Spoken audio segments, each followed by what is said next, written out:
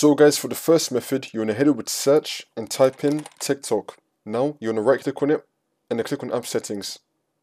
And then once you're on this, you want to scroll down and then click on terminate. Then you want to click on repair.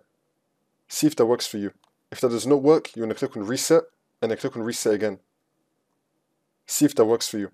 If that's still not working for the second method, you want to head over to search and type in find and fix problems with Windows Store apps. Here it is, you want to click on this. And now you want to click on next. Wait for this to load. If it finds anything, it will try to fix it for you. And now for the third method, you want to head over to search and type in add or remove programs. Click on it.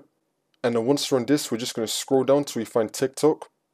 Here it is, you want to click on the three dots, click on uninstall, and then you want to uninstall it. And then once you uninstall TikTok, you just want to head over to search again and type in Microsoft Store. Click on it.